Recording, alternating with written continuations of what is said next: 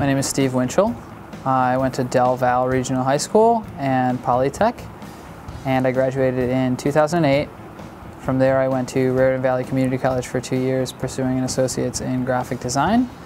And from there I went to SVA in New York City for 3 years, graduated with a double major in design and advertising, and now I work for an ad agency in the city called RGA. I split my time between being what we would call a visual designer, which at RGA and on my team in particular means literally crafting the visual design of different interfaces. We work pretty strictly in digital media.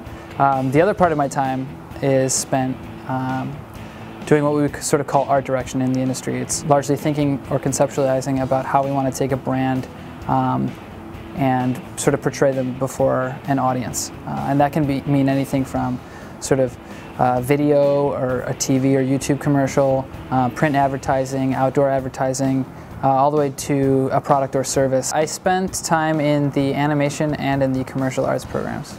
I think the largest or most beneficial part of the programs that paid off in the largest regard were really getting a handle on the software. There's a large part of the industry and this job that really do come down to just a practical knowledge of how the software and the tools that we use work. By sort of getting a very, very strong foundation in that before I moved on to sort of the college level, whether it be RVCC or SVA, I was able to sort of master those skills early, or at least get a very good handle on them so that mastering them later was easier.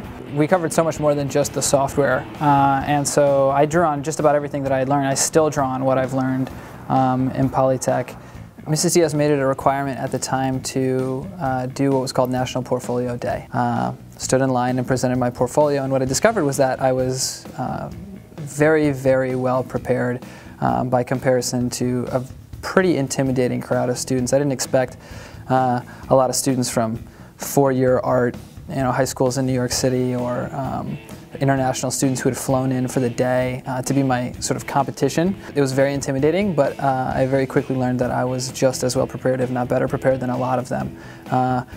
Every school that I interviewed with accepted me immediately on the spot, and some actually offered scholarship money at the same time. I know that the other Polytech students also had very positive experiences, so I can say that this class in particular was a huge factor in that. So I think that if there's one thing that sort of stays on the top of my mind on a pretty regular basis, it's a lot of the foundational, just sort of designer to designer things that I learned in the classroom that sort of will continue today and will probably continue for the rest of my career.